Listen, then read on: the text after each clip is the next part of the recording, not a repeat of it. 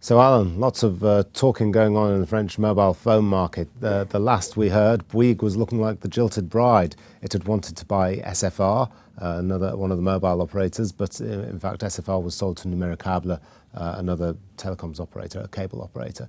So what's the latest for Bouygues, this jilted bride? What's it doing now? Well, reports today are that Orange, the incumbent telecom operator controlled by the government, will make some sort of a bid at some point, no price is given, for Bouygues Telecom.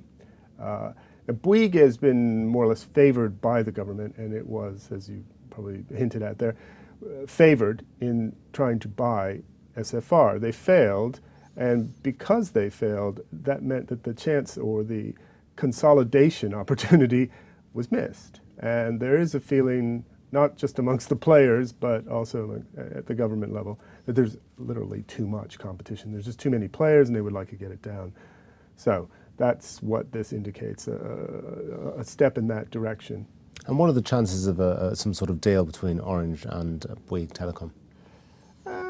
Well, there is a chance it could get done. I mean, there'll probably be fewer job losses, and that would appeal to the government. And no matter what noises the companies make, it is difficult to do anything. And something needs to be done because Bouygues is struggling a little bit. Their first quarter figures were out today. I'm talking about Bouygues Telecom. And that division, their EBITDA was down 23% in the first quarter year on year.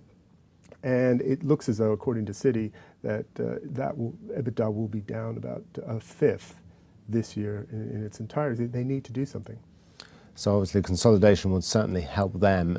Is there anybody else that consolidation would help? Would it have benefits across the whole industry? It's really going to help, or it's helping so far, Iliad. Iliad is another player in the market.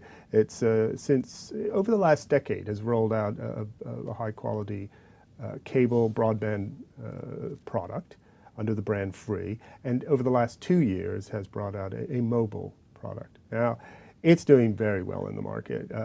It's got low prices, it has quality, it's online, and it's actually taking a lot of subscribers. A fifth of new subscribers are going to Iliad, and their market share is only 13% now, so it's only going to go one way, market share up.